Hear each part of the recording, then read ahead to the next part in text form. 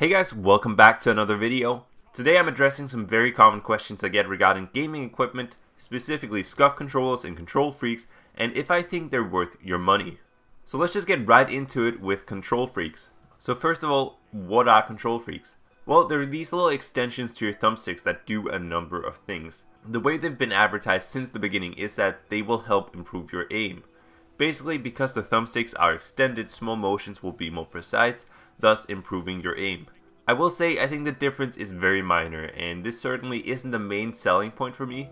What I really like about them is that they make the thumbsticks much more comfortable. To me, the standard PS4 thumbsticks are really uncomfortable, and same goes for the Xbox One thumbsticks. With KontrolFreeks, you can get exactly the type of thumbsticks you're looking for. They've got a bunch of different variations, both short and long sticks, domed and concaved, etc. If you don't like the base thumbsticks, KontrolFreeks will have a solution for you. Another major thing that KontrolFreeks do is protect your controller. The normal thumbsticks wear down fairly quickly, at least on the DualShock controllers, and KontrolFreeks protect the thumbsticks. They're much more durable than normal thumbsticks too.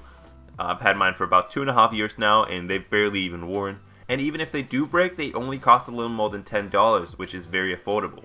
So in case you can't tell, I really like KontrolFreeks. I've been using mine for 2.5 years now, as I said, and I love them to bits. I cannot recommend them enough. As a matter of fact, I recently applied for a sponsorship with KontrolFreek, and if you're interested, you can now use the discount code KRIS. You can see it on screen too, there's no H in there. And then you can get 10% off all their products. There will be a link to the website in the description of all my videos going forward, if you're interested. Shameless self-promotion, I know, but trust me when I say I would never endorse a product that I don't like myself.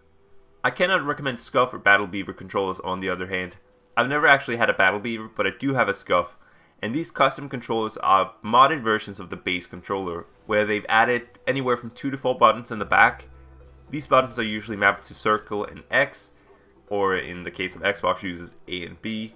So you can jump and slide without taking your finger off the thumbstick, so you can aim while jumping and sliding. I'm not gonna lie, this is absolutely awesome to play with. It makes things so much easier, especially for people like myself who find clawing very uncomfortable. But these controllers have a number of problems. First of all, they're pricey. The entry price for the Scuf controller is around $125. I'm not sure about Battle Beavers, but one thing's for sure, a standout controller is so much cheaper. Additionally, these controllers tend to have issues with durability. Both of the paddles on my Scuf controller broke within the first 4 months, and Scuf's customer service is quite honestly not very good. I don't have any personal experience with Battle Beaver, but I have heard quite a few negative things about them too, especially regarding their customer service. And the thing about these controllers is that they make you dependent on them. They're very comfortable and make things so much easier for you, but when they break, which they do pretty frequently, you're in trouble. Getting used to the normal controllers again takes a while, and thus many people find themselves just buying a new Scuf controller.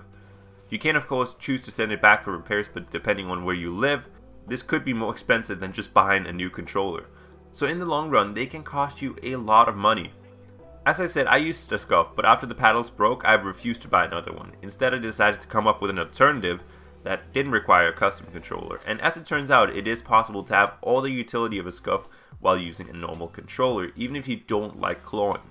At least it is on PlayStation. I'm not entirely sure about Xbox, but on the PlayStation you can make custom button assignments.